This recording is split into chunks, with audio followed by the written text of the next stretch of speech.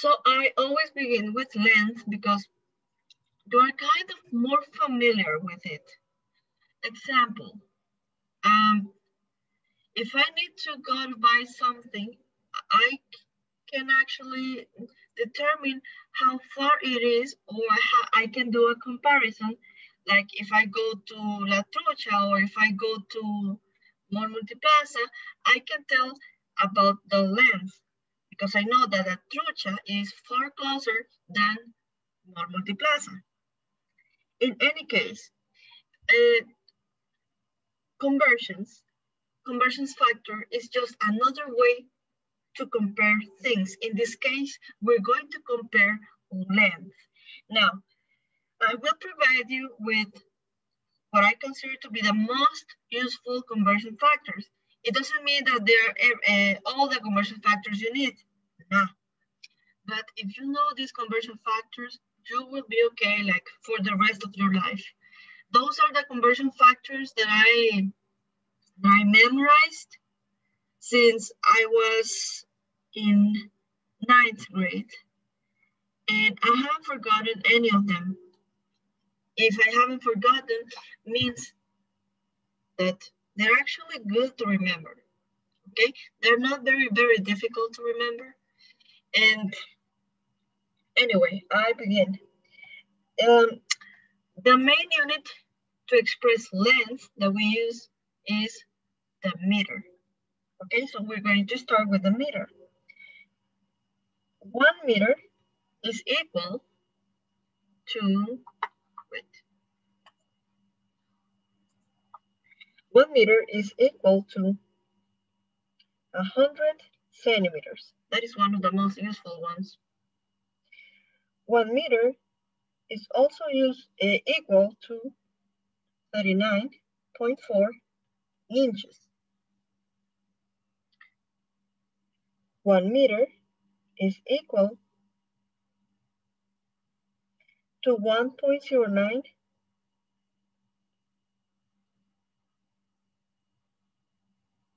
yards.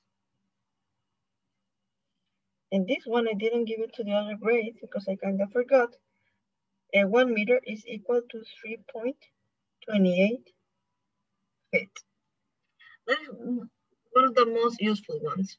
Now, I tend to separate because I want you to relate meters first, related to the other thing. Now, I will give you some other, like 1 yard, for example, is equal to 3 feet. 1 foot, is equal to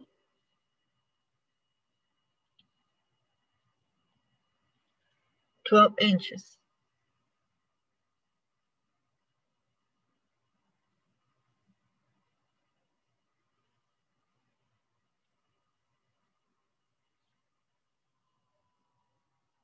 Wait, it's not synchronizing. I mean, this is the only part I don't like of this. Okay, now it does. So as I was saying, 1 foot is equal to 12 inches.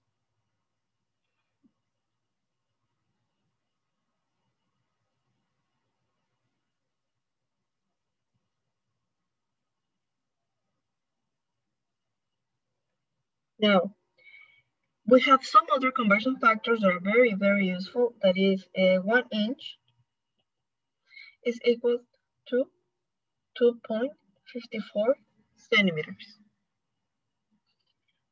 Also, 1 centimeter, you can take that from your ruler.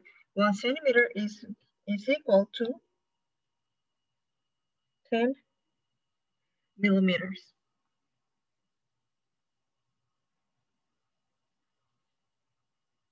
And then we have some other conversion factors that we use to measure really long distances. One of them is kilometer. 1 kilometer is equal to 1,000 meters.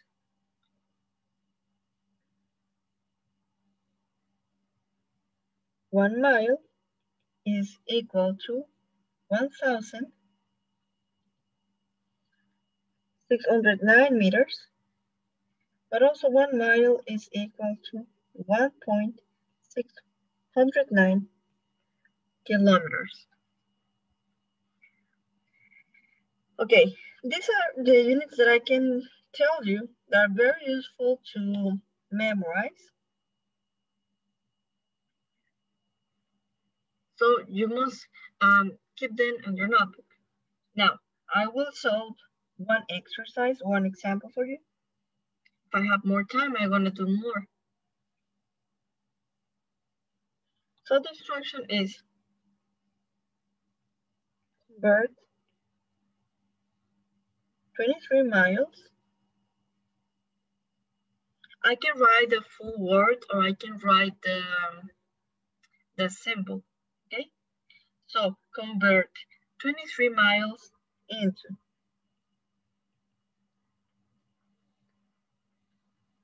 yards, feet, and meters.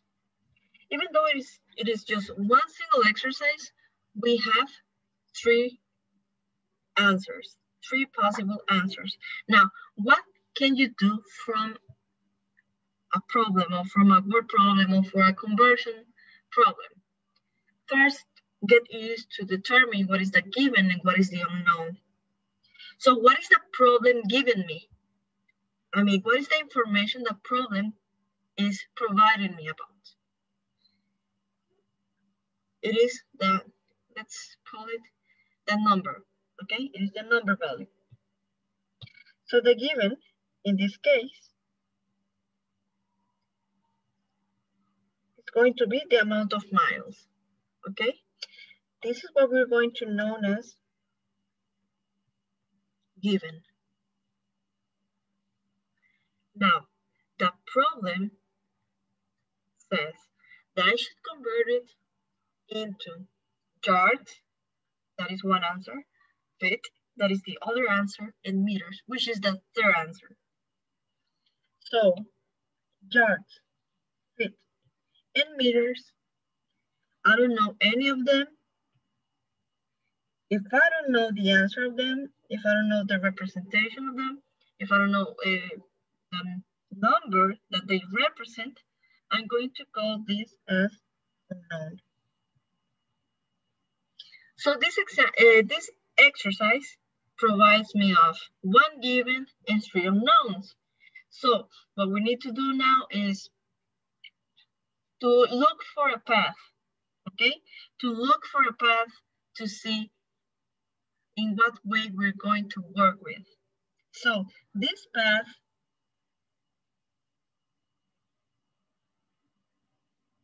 is just relating given against unknown.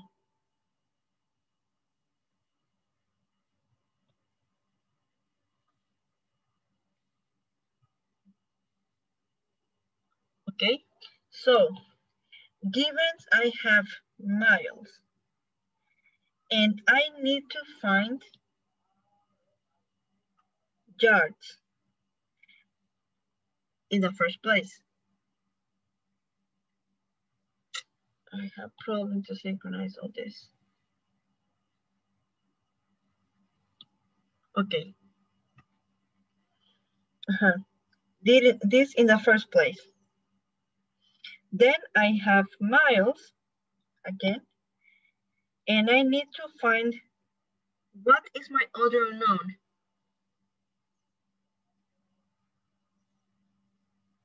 Feet. Feet. And then I have again, my given is mile, and I need to find the other unknown, that is M stands for meters. Okay, so we're going to relate given against unknown. Now tell me, for miles to yards, do we have a conversion factor that relates both of them directly? No. No, right?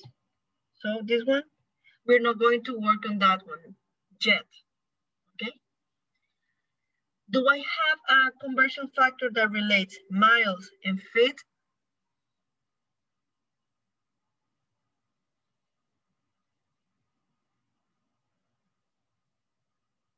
No. No, I don't have, because take a look. My conversion factors that involve mile are here and there, okay? And none of them is relating feet, okay? They're related meters or kilometers. So no, I don't have a conversion factor for that neither. Now, do I have a conversion factor that relates miles and meters? Yes. Yes. So we're going to start with that one, even though meters is the third unknown. We're going to begin with that because that is the information that we have. Okay. So that is going to be the first step. So we say in part A, we're going to convert from miles to meters. So what we do in the first place is we're going to write the given. Remember this, you can apply all this for all my classes. You can apply all this for all my classes, which is,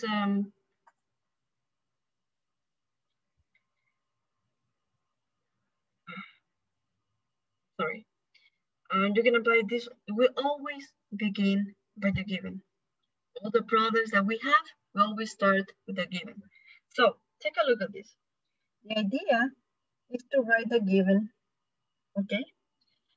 And the here, the conversion factor that we need, sorry, it's not that one. It's this one, right? The one that relates miles and meters. That one. This is very, very slow. Okay. That is the conversion factor I have to use. Now, this conversion factor, I can write it, or I should write it in a form that looks like a fraction. Remember, a fraction is a portion of a whole number, okay? And fractions have that shape, A over B. This is very slow. I don't know what's going on. Okay, so you can write the conversion factor in the way of writing the miles up and the meters down. Or you can also write it in the opposite way. This is very slow. This is not working. I hate this when this happens. Okay, that is one way to write it. Miles in the top, meters below. Or you can write it like meters on the top and miles below.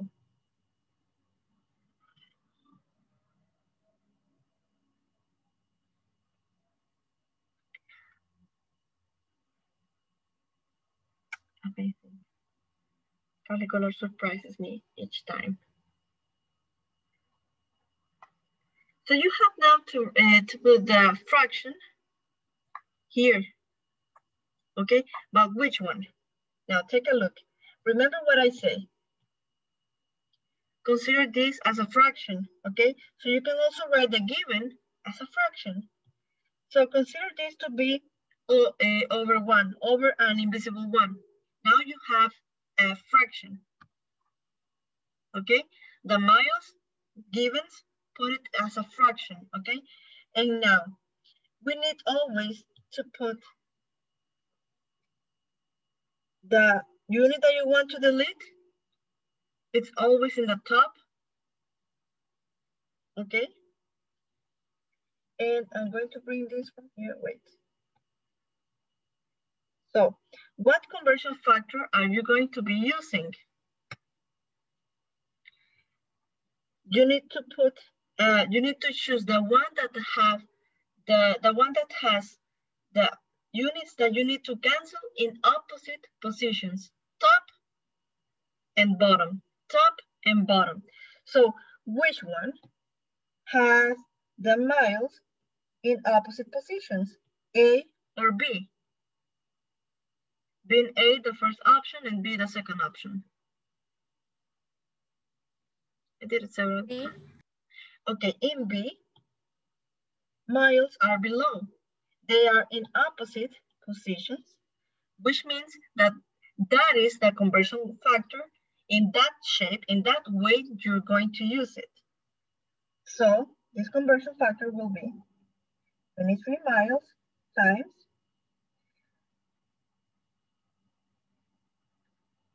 like that. In this way, you can cancel the miles. And the remaining unit is going to be the final answer. Now, how much you get when you do that conversion?